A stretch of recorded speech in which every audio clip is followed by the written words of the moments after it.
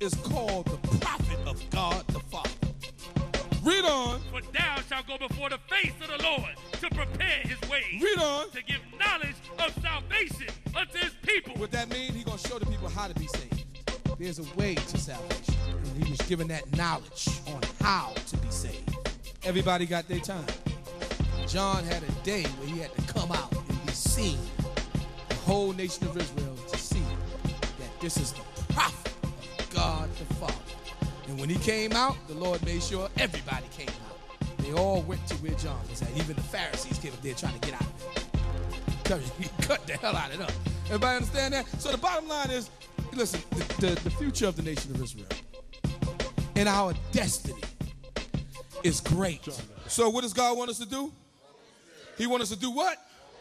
And walk not according to the lust of the flesh. We're in the flesh, but we're not supposed to be in the flesh. Okay, let me give it to you in another sentence. We're in the world, but we're not supposed to be in the world. So you could be, yeah. I like it. You're supposed to be able to understand that just because you're in it, you don't really have to be in it. Yeah, we're in the world, but do we got to fit in? Are we supposed to be trying to fit in? Huh? Are we supposed to be trying to do what the world is doing? So yeah, we in the flesh, of course. Christ was in the flesh. Everybody's in the flesh, but are we supposed to be doing what everybody else is doing in the flesh? Nah, what are we supposed to be doing? What they doing in the spirit.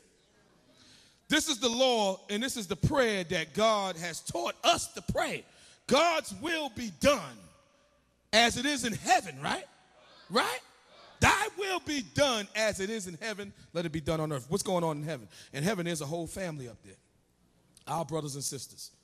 And every last one of them do what God said they're supposed to be doing. Now, this is what God wants done on earth. The same order that's in heaven, the same obedience that's in heaven, he's looking for that obedience from the Israelites on this earth. Everybody understand that?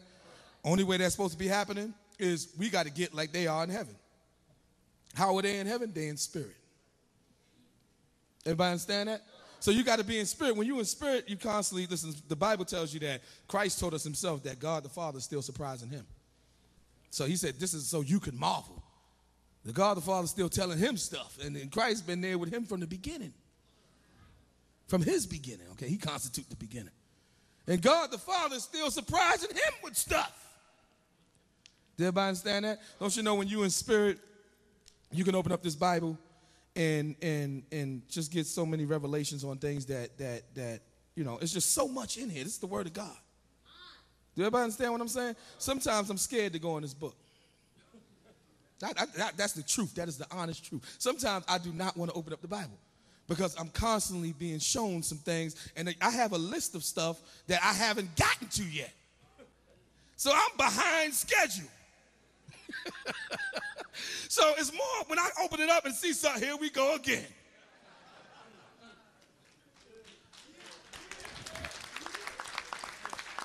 And I'm going to tell you something.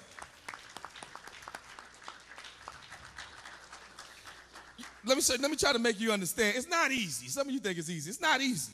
Some stuff is hard to explain. It's very hard to explain.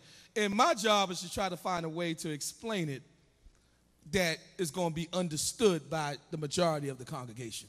One of them things I had a problem with was the 2 greatest commandment weekend. I had that for a minute before I actually called that engagement, because I was trying to figure out how am I going to be able to convey the message to the nation of Israel that they're hurting God.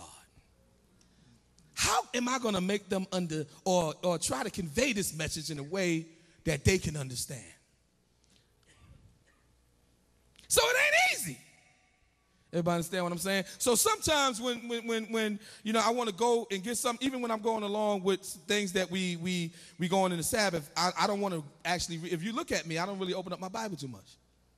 I only really open it up when I'm trying to go along with whatever I'm teaching at the moment, because the minute I open it up, here goes something else. Now I say all this to say what? How can you be bored with, I know I don't get bored. How can you be bored with the truth, with Christ, with the knowledge? How can you get bored? It's impossible unless you're not interested. You get bored with things that you're not interested in. Everybody understand what I'm saying? Things that interest you is going to what? It's going to captivate you. It's going to keep you. It's going to draw you in. When you're not interested, then you're not going to really be paying that much attention to it. Now, that goes back into, are you doing what the Lord said that you're supposed to be doing? Where's your treasure at? What is valuable to you the most? What do you value the most? The scripture says where your treasure is, thank you. There would your heart be also. Your mind is going to be on what's most valuable to you. Now, the mind is something that is a great work of creation. There's a lot that goes on in that mind. You have to control it. The scriptures tell us that we can bring thoughts into captivity. Some people just be like, okay, calm down. You're in counsel, okay? You ain't come here to cry. You came and tell us what's wrong. Oh, my thoughts, my thoughts. But you can control those thoughts. And you can bring it into captivity. That's what the Bible says. Something that ain't right, you take it and you put it in prison. Lock it up. When something is locked up, that means what? It ain't free to roam around. Everybody understand that? Everybody got that, right? Let's go to the book of Joshua chapter 1. So what we're talking about again is being righteous before God. And that is success in anything in life. And whatever you whatever you endeavor to do in life, the way to be successful in it is by being righteous before God. Let's look at this. Let me show you what God said to when he chooses a man, when he chooses a woman. When he say, you my chosen and I have called you, what's the outcome of that? Joshua chapter 1, verse 5. Read that. There shall not any man be able to stand before thee. Read that one more time. There shall not any man be able to stand before thee. Read it again. There shall not any man be able to stand before thee. Yeah, nobody ain't going to be able to stand before you. They may be stand away from you, but not in front of you. Because if they stand in front of you as when God has chosen you and they trying to oppose you, they're going to be destroyed easily. And everybody know that. Satan don't stand. He don't stand directly in front of Christ. Everybody understand that? Because he know that's ultimate destruction right there. So when God chooses you, automatically nobody can deal with you.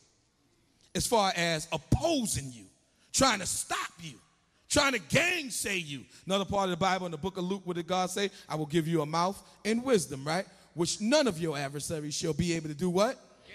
Nor what? Nor resist it. Read on. Thee all the days of thy life, as I was with Moses. There shall not any man be able to stand before thee all the days of thy life. Read on. As I was with Moses. Read on. So I will be with thee. Yeah, now how was God with Moses, brother? Come on, y'all. How was God with Moses? How was God with Moses? Nah, I ain't talking about the friendship. How was God with Moses?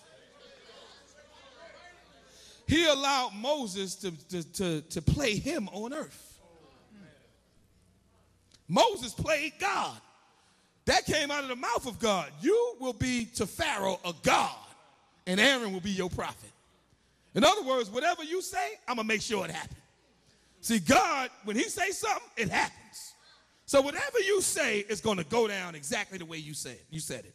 Everybody understand it, right? Read on. I will not fail thee. I will not what? Fail thee. I will not what? Fail thee. I will not what? Fail thee. Meaning it's going to happen. It's going to go down. I'm going to be with you. I'm going to deliver you. I'm going to be with your mouth. Whatever you say is going to happen. Read on. Nor forsake thee. Come on. Be strong. Read it one more time. Be strong. Read it again. Be strong. Read on. And of good courage. Yeah, you ain't supposed to be not confident. You ain't supposed to be scared, feeble-minded. You're supposed to know God is with you. Read on. For unto this people shalt thou divide for an inheritance the land. Come on. Which I swear unto their fathers to give them. Read on. Only be thou strong. Come on. And very courageous. So what does it take to do the work of an Israelite, everybody? You gotta be strong and courageous. What does it take to do the work of an Israelite, everybody? You gotta be strong and courageous. Strength and courage.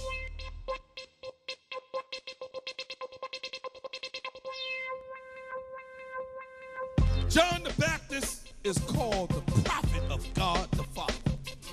Read on. For thou shalt go before the face of the Lord to prepare his ways. Read on. To give knowledge of salvation unto his people. What that means, he's going to show the people how to be saved.